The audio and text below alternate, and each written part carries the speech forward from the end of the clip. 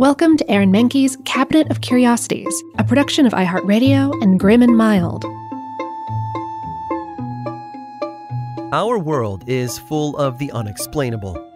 And if history is an open book, all of these amazing tales are right there on display, just waiting for us to explore. Welcome to the Cabinet of Curiosities.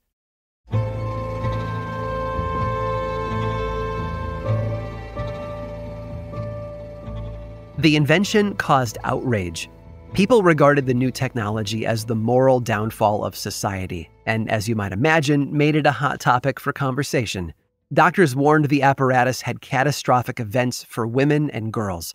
Women, you see, were thought to be frail. Referred to as the angel of the household, their jobs were to keep house and raise children, and nothing more. The new device was too hard on their dainty feminine skeletons. Their feet would become deformed, forcing them to walk in an odd, non-feminine plunging motion. The bones in their fingers would curl into a claw. Even their facial features weren't immune. Their mouths would contort into a grimace, and their eyes would bulge from their sockets. With continued use, a woman's body would become more masculine. That is, if she even survived at all. Doctors told the public that a woman's reproductive system severely limited her from doing anything more manly, and this contraption might cause her finite femininity and energy to become permanently extinguished. Doctors also said the new technology would render women and young girls sterile. Entire medical journals detailed all sorts of anomalies linked to the invention. Women were likely to suffer appendicitis attacks or even ruptures. Inflammation, overexertion, and dangerous internal swelling of the throat, just to name a few. It was said that the device took a toll on their looks, too. Women risked dark shadows under their eyes, pale lips, clenched jaws, and an overall look of weariness. Heart palpitations, insomnia, headaches, and even depression were known side effects plaguing women. Some doctors stated the conditions were permanent, while others thought that with enough time away from the invention, a full recovery could be expected. To society's horror, women using the machine also began to dress differently, wearing bloomers instead of dresses. Until now, women hadn't even shown their ankles. Pastors and others warned the apparatus might loosen women's morals. Women might even be deriving, dare I say it, pleasure from the invention without a man. In 1891, a Sunday Herald reporter wrote that seeing a woman with the device was the most vicious thing he had ever laid eyes on, far outweighing women smoking. 3 years later, in 1894, the New York Times headline read, "Lunacy in England." The article stated that without a doubt, persistent use led to weakness of the mind, general lunacy, and homicidal mania in women. Unable to handle the technology, women reportedly became overly exhilarated, and the stress, both physical and mental, would cause them to harm others while using the contraption and leave innocent people for dead. While this invention sounds pretty awful, men were completely unaffected. In fact, they were encouraged to utilize the same apparatus. The invention was all the rage back in the 1890s and benefited men greatly, both for business and for pleasure. There were even special clubs for men who owned them. All over the country, new cultures surrounded the device. The message was clear. The invention was purely masculine, and only men could handle such a contraption. But the real reason ran a bit deeper. A woman doctor, a rarity for the time, disagreed with her male counterparts. She pointed out that not one doctor could produce evidence suggesting that the side effects they described were real. No one walked around with claw-shaped hands, plunging walks, or the horrendous face that had garnered a diagnosis at all. It's quite the visual. The women of the day didn't buy it either. Women everywhere used them. Susan B. Anthony even said that equal rights were closely tied to this invention.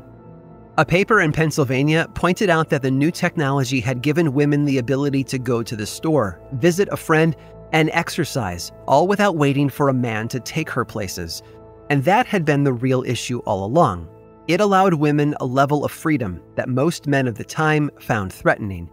Today, it's hard to believe that one simple object caused moral panic. And the invention? The bicycle.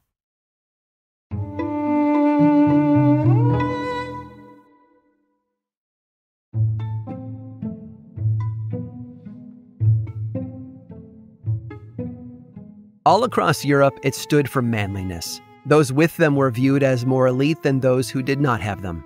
In Germany, only men who had proved themselves in battle were permitted to wear them. They became the symbol for bravery and dashing courage, and by the 19th century, they became all the vogue for society's elites. So waiters, domestic servants, and priests were forbidden to have them. Men wearing them were considered more handsome, more virile, and certainly more important. In France, this fashion trend happened at about the same time that fine restaurants catering to the rich began to open in Paris. Like plenty of cultures, dining is often more than just about the food, though. For the wealthy and elite in France, it was also about showing off their importance. The clientele wanted an experience, and that meant they wanted to feel superior over those who served them. And so the waiters were banned from wearing them. Those who insisted were fired. The men who were denied the ability to wear the fashion felt humiliated, demoralized, and emasculated. Women during the Industrial Revolution often claimed that a man without one wasn't a suitable man at all. Although the waiters complained, restaurant owners turned a deaf ear. If the ultra-wealthy wanted to flaunt their manliness and superiority over them, so be it. Though the industry wasn't the same as a factory, there were unions, just not as tightly formed. Waiters came and waiters went, although it said that thousands went on strike. The newspaper reported that this wasn't so much about the style as class, and that in another 10 years or so, another class difference would be the center of attention instead. The reporters stated that the waiters, if their demands were met, would then ask for better pay and all sorts of other things. Sooner or later, prices would go up, and it would be the patrons who would strike instead. In America, the New York Times jumped into the fray, stating that preventing waiters from wearing them was like the days of slavery. Such acts were not becoming of the French elite. It was, the reporter wrote, a grotesque and humiliating display of tyranny. The cause became known as the Declaration of the Rights of Man and Citizen. When the movement reached Parliament, Antide Boyer, the socialist deputy from Marseille, proposed a bill to make bans illegal, enforceable by serving 3 months in prison. The restaurant owners lamented their elite clientele might go elsewhere. They paid to feel like they were being served by lower-class people, not equals. During the strike, though, waiters heckled the scabs who had been hired to take their place and picketed outside of the restaurants. The police were called in to arrest the strikers, although they also ended up arresting Americans who had come to dine and had no idea that lacking the trendy sense of style got them lumped in with the strikers. The Boyer bill failed, but all was not lost. By early May, waiters across the city had finally won the right to sport this elite style of the rich. Proponents argued that the waiters should have asked for better pay, more time off, and better working conditions as well. The men all replied that it had nothing to do with socialism or capitalism, and everything to do with the sense of belonging and self-identification. France had finally confronted the injustice that had been brewing right under everyone's nose. And when the restaurants reopened, waiters proudly returned to their jobs, sporting the thing they had fought so hard to wear: a mustache. I hope you've enjoyed today's guided tour of the Cabinet of Curiosities. Subscribe for free on Apple Podcasts or learn more about the show by visiting curiositiespodcast.com. This show was created by me, Aaron Mahnke, in partnership with How Stuff Works. I make another award-winning show called Lore, which is a podcast, book series, and television show, and you can learn all about it over at theworldoflore.com. And until next time, stay curious.